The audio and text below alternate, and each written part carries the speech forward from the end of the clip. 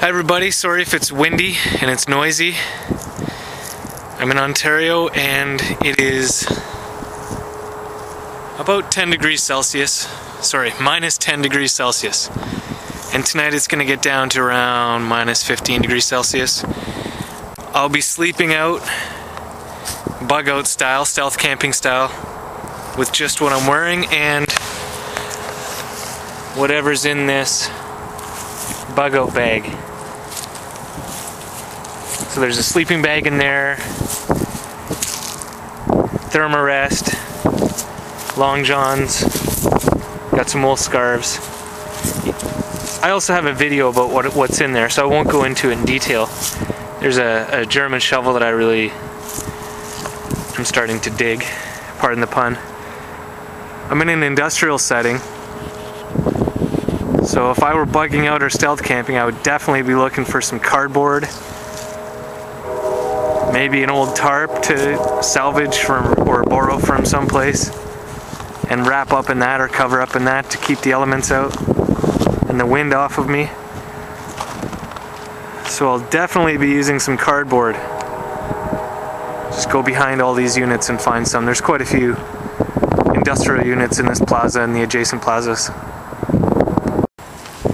Alright, let's find some shelter. Huh. Well.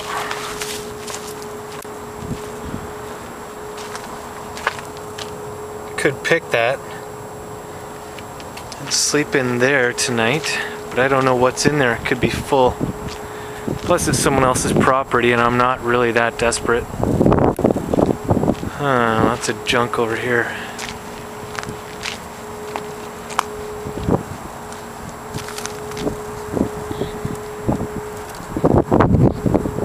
Yeah, that looks gross, all that stuff. This, however, this is very interesting. Oh, big bag of rocks. Oh, nice wicker chair.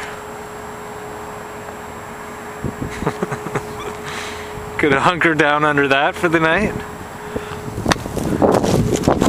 Some cardboard that could come in handy. Oh, some plywood, I mean. It's gross looking though. So stealth camping looks a little gross so far.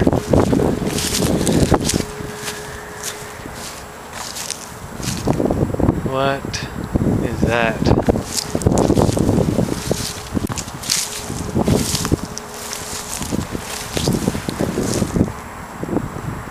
Wow. Someone living here?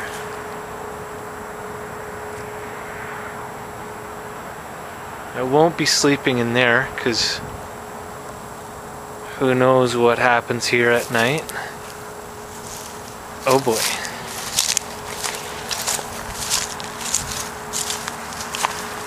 What's this?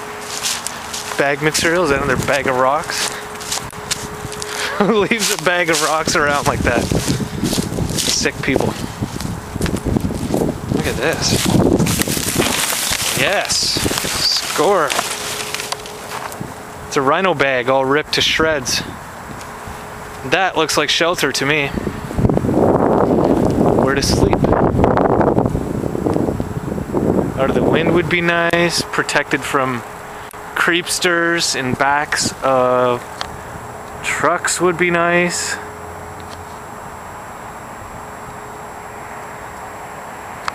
To find a place that's out of the way that won't alarm anyone, that I'm out of the wind, that nobody calls the cops on me thinking I'm a vagrant.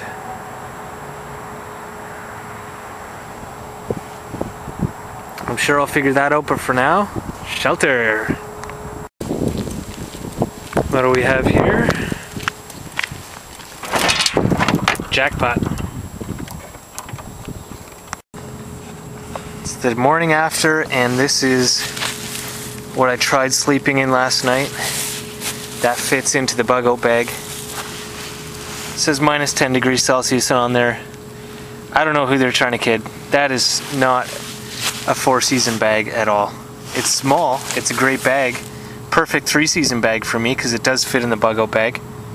So it's better than not having a bag at all, but it gets cold here. I'm in Ontario, Canada, and wow man, last night was minus 15. The Thermarest, or the Mountain Equipment co-op version of it, is perfect. That I will keep in here in this bug out bag. That said though, last night's mission was a failure. I just got too cold. I gave up after about 2 hours because that's about the size of a football. Like I said, it's an awesome bag for a 3-season. But right now we're in that 4th season, and that's winter in Canada. What I really need is this. This is my friend's. He lent me it. I'm gonna try it out next week. Look at the size difference. Obviously this Wiggy's bag isn't going to fit in my bug out bag. It's going to have to hang on the bottom on the outside, which is fine. That'll be the 4-season bug out bag. I'll just have to add that because I could have slept in this last night, and I piled cardboard on top of me, under me. I had that tarp, that rhino bag tarp-like material that you saw earlier, and it was still just too cold.